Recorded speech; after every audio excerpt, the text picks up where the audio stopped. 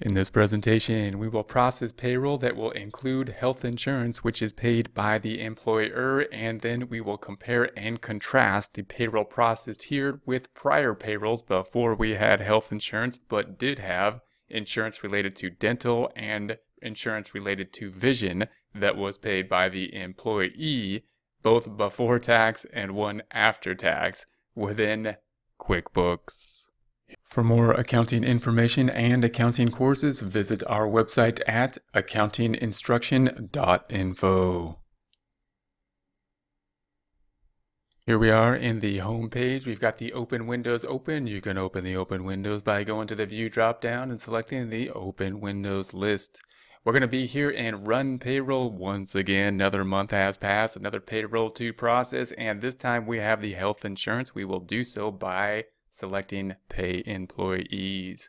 We are in the Paid Payroll, so we have this screen. We're in the third tab. We're in the first tab here. If you're using the manual payroll, then the next screen should look much the same. This is the paid version. We're going to go into the Pay Employees section here and run the next payroll. The next payroll will be ran as of the pay period end, because we're doing this every month, June 30th, 2018. We're going to process the paycheck the next day, 07/01/18. So that's going to be this is just, we're going month at a time. This is the pay period in for the month ended 06/30 and paid on July 7/1/2018, the year we are running on. We're going to check off Anthony, once again, our one employee. We're going to select Anthony here so we can see what is going on with Anthony. We see that the amounts up top will remain the same, in that the gross pay is going to be the same because we have the same amount of hours and the same amount of overtime. We got the 401k here, so this is an item on this side. It's being deducted from the check because this is the employee portion. The employer portion we see is on this side because it's going to be paid over and above the gross pay. The dental insurance, which was taxable, we had here, it was taken out of the check, not, however, reducing the check for the calculation of the federal withholdings.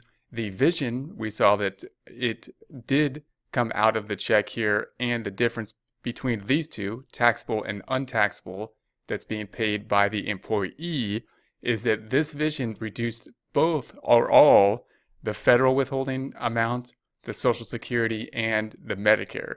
So these taxes were affected by this vision because we set it up as pre-tax and paid by the employee. What we have now, of course, is the insurance that's going to be paid by the employer. I'm going to scroll down a bit. That's the 110 on this side. Notice we don't see that 110 over here at all. Where we see it is on this side. We see it over here as company paying it.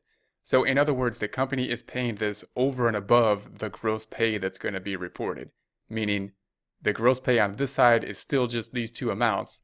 The employer is really paying the employee more than that. They're paying the employee another 110 by paying their health insurance. So the 110 is going, but it's not going to be included on the W-2. It's not included over here at all. It's included as if it's similar to the employer portion of the Social Security and Medicare. So we're paying over and above what's going to be reported on the W-2s. So that's going to be the difference. So if it was employee made, then it would be listed in the other items and then be on this side where we would have like we have the 401k and then the dental and then the vision. Taxable versus untaxable. This 25 being pre-tax means that although it's reported over here and taken out of the check, it's also going to be reducing the amount of taxes that are going to have to be paid. In this case, both for all three, federal, Social Security, and Medicare, as opposed to the 401k, which is only reducing the federal withholding, not Social Security and Medicare. This amount over here is in terms of the health insurance, isn't going to be included in the gross pay at all, and therefore no taxes will be paid on it. However, it's a little deceiving when we see it because it won't be included in the W-2 lines, or it won't be included in the gross pay line. So let's process this and see what the pay stub will look like for this. We note that the matching side is still over here for the 401k. We've got the health insurance for the company now on this side. Social Security and the Medicare, which are going to be matched. Those will always basically be the same unless something strange is going on. Normally they'll be the same. And then we've got the federal and FUTA and SUTA, which are 0 because the caps have been reached. So we'll say save and close. And we're going to go ahead, everything looks proper. So we're going to say, okay, let's process this. We're going to continue. And then we'll create the paychecks. So I'm going to create the paychecks and then take a look at the pay stub. And we'll preview. This is what we would have to give to the employee. This is the current paycheck that we have here, and this is the year-to-date numbers that we have.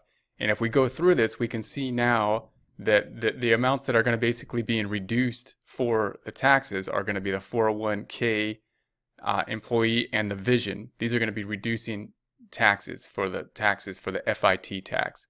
And then the dental down here, the dental insurance is not going to be reducing taxes because of that difference we made.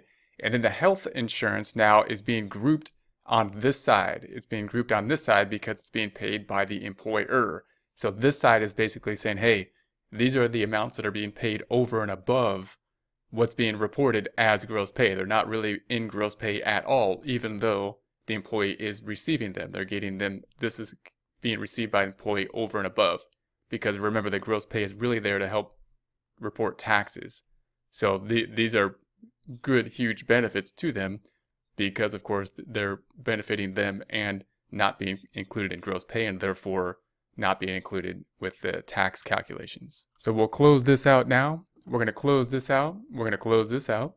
We'll go ahead and check our checking account in the register, go into the banking dropdown and use register. Going to go to the checking account here. We're going to just check. There is our check. We can see the differences in the pay, the pay date. Notice there's no difference between these two because, of course, it was paid by the employer and it didn't affect any of the other taxes because it wasn't in gross pay and therefore not in any calculation for the taxes. If we double click on this item, then we'll get to our paycheck, and if we click here, we get back to our payroll information.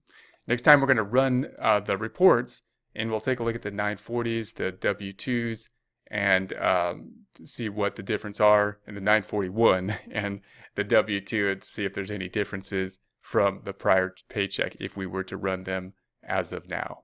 For more accounting information and accounting courses, visit our website at accountinginstruction.info.